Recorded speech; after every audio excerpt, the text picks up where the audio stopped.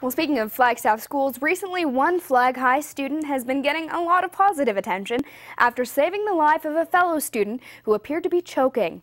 Senior Monty Grant had undergone CPR training and performed the Heimlich last Wednesday on freshman Christopher Yazzi. We spoke with them recently about the incident. Talking at the same time while I was eating, which is bad. Yeah, and I just started choking and I couldn't breathe for a minute.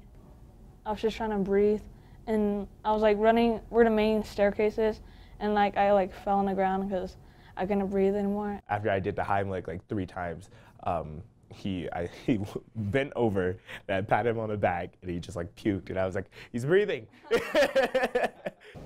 His friend was sitting right here and I said, hey, what's going on? He said, I don't know. And I get closer to Chris and I said, here, you're choking. And she said yes.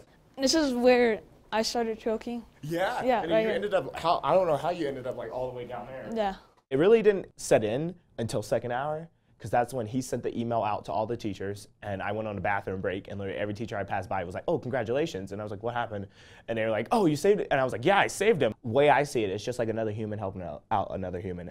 The only thing I would like to make a big deal about this is CPR awareness and help, first aid CPR certification, getting aware of you need to be certified. Me saving him, I mean, I saved him. Yeah. Great.